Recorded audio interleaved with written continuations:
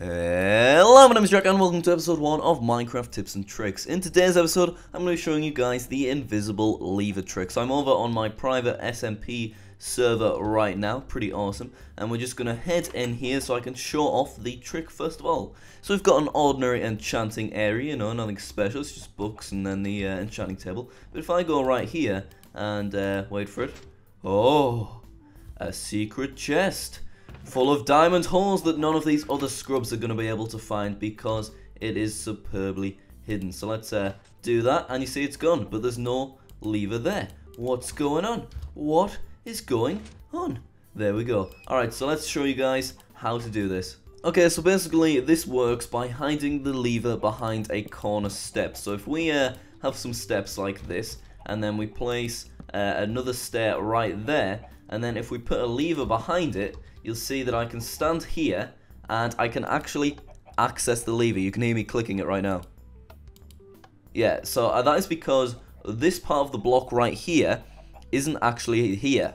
Because if we go into a version of Minecraft from before where these corner stairs were introduced, a little gap was just left right here. And that little gap is still there today, but it just doesn't look like it's still there today. So if I was to actually break this, and then I was to place it from this angle instead, you see that I wouldn't actually be able to access the lever anymore. However, if the lever was over there, so let's do that. Come on, lever, sit right there. Then I'll be actually able to access it from here. You see, because the part of that block has moved position, and that basically allows you to, you know, just have a secret lever that is connected to whatever the hell you want, and there is no way that people know about it. And I guess that doesn't make reds. I assumed that would work. No, wait, I can do this. Give me a second. Does it need to be underneath? Alright. What the? Alright, screw pistons. But yeah, you get the point. You see that the redstone is turning on and off right now. And yeah, that's basically it. So you can have that just connected to whatever the hell you want.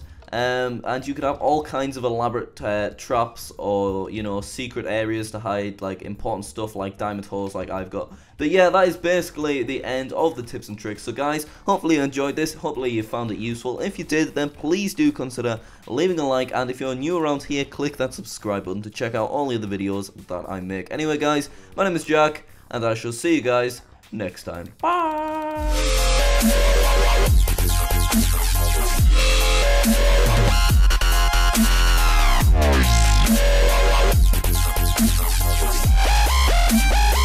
Bye.